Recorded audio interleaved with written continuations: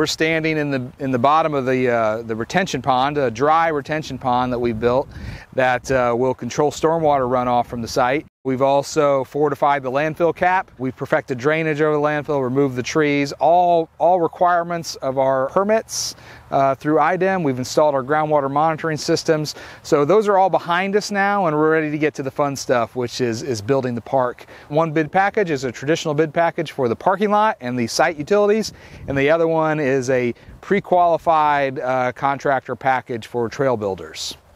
This is one of these active living amenities that we're talking about constructing here.